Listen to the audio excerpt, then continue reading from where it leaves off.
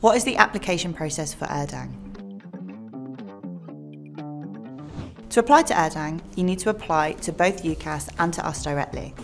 We would advise you to complete your UCAS form on time, but also to apply directly to Urdang for an audition on an online form. It doesn't matter what order you do this in, there is no fee to apply or audition with us at Urdang, and students from the UK and overseas should follow the same process. We will then invite you to audition with us. This includes going through some exercises and a short interview. If you are offered a place, you need to accept this on UCAS before the UCAS deadline in June. And then, all that is left for you to do is to meet the qualification requirements before we start in September.